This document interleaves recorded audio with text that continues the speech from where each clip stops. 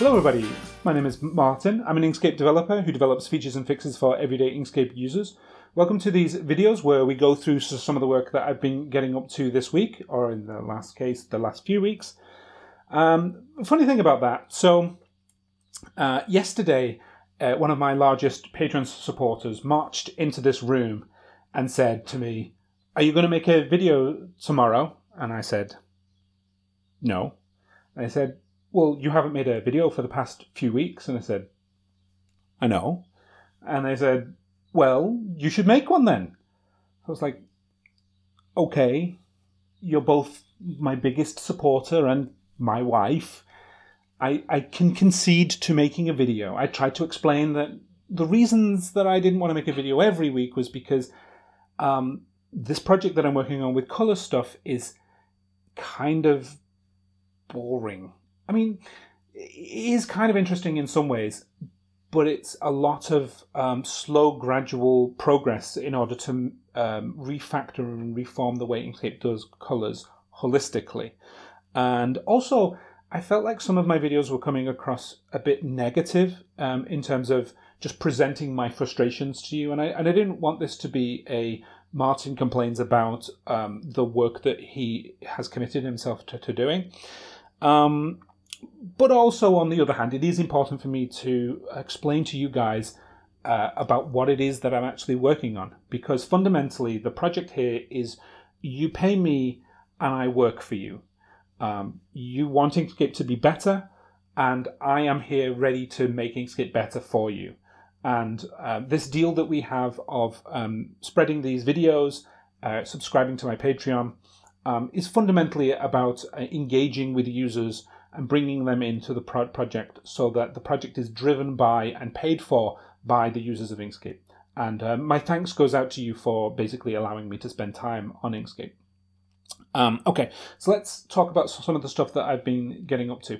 I've actually worked on a few bugs to do with selecting in master and a few things that were broken, but they're boring, so I'm not going to talk about them.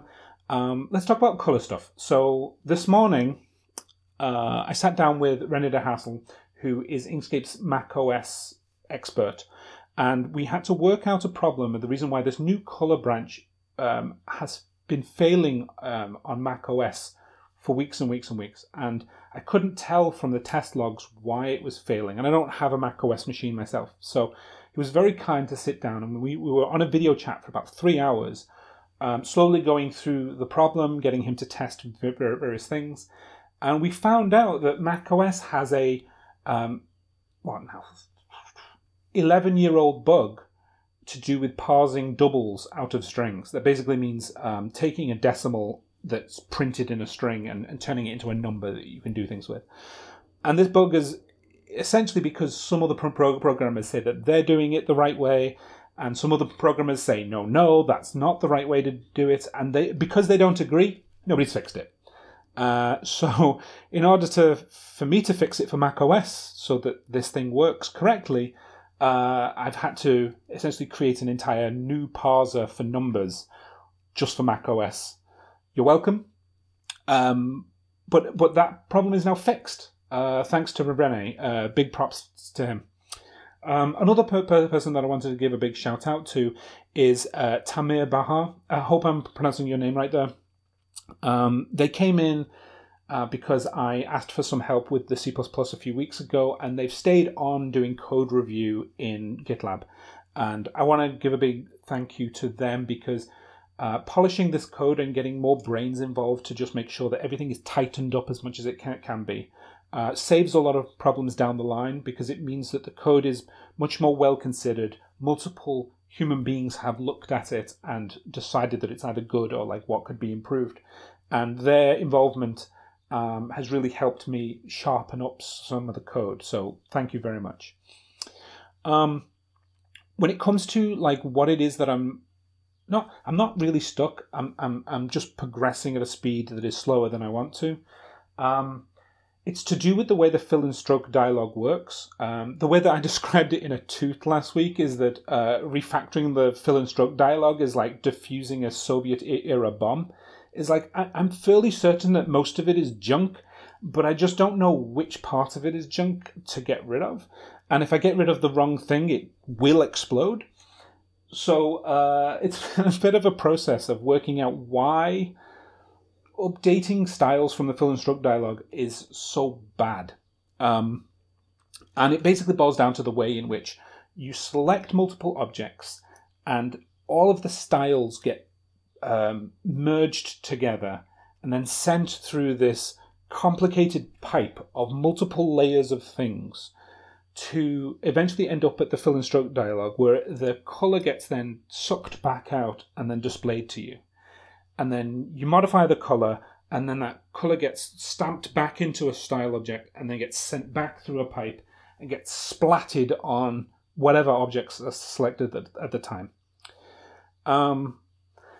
This then turns into an explosion of events because all of those objects have now been modified, so they get modified events get spread out through the rest of Inkscape. And the problem is that the fill and stroke dialog doesn't know that those responses it gets back are from itself. Like it caused that event cascade. And so there's a whole bunch of hacks currently to do with stopping itself from constantly updating itself when you change something. But my new code is cleaner, so it wants to listen. It wants to hear when those modifiers happen. And so what I've had to do is I had to very carefully pick apart how the signal propagation happens,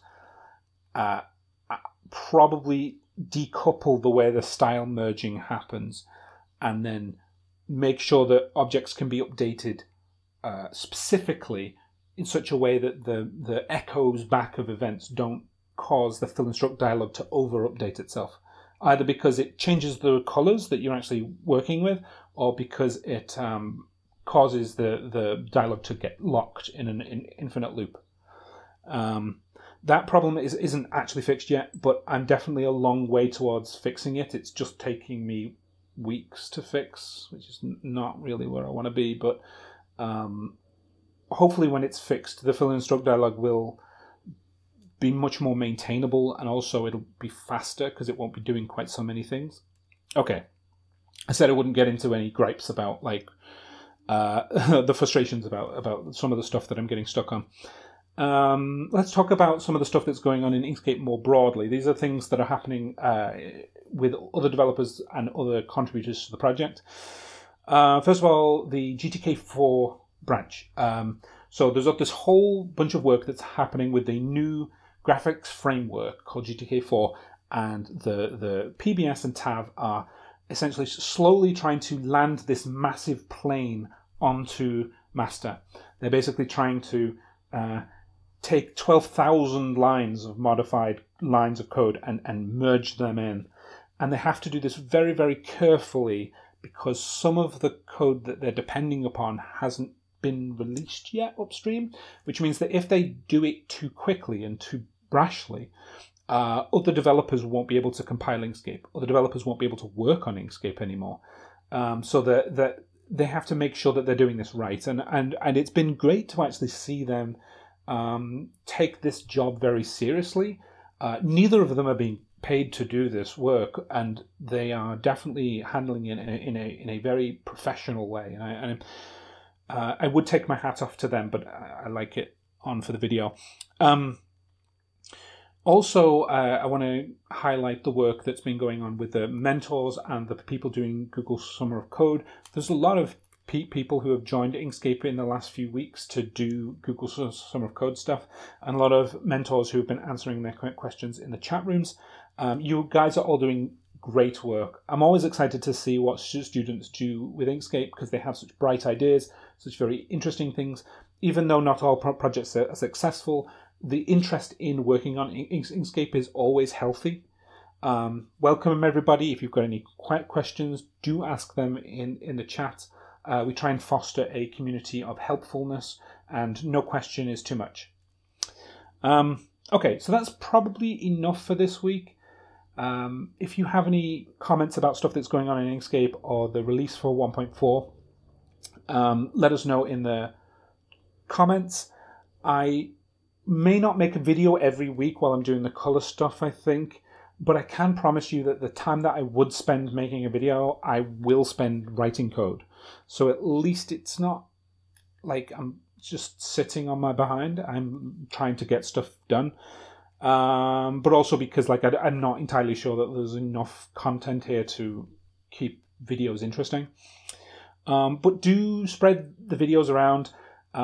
Chris Rogers and I are trying to come up with a promotion video for the color stuff, so I can get more interest in subscribing to the Patreon and also get maybe some corporate sponsors, so I can spend more of my work time on the actual problem.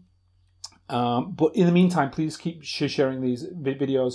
If you're on places like Twitter and Facebook and other things, see if you can drum up more interest in it, because I think there are a lot of artists and other companies who should be interested in this work, and I think would be interested to fund it and at least help push it forwards, but they don't know about it yet. They haven't heard the good news that this problem is being worked on and it needs their help.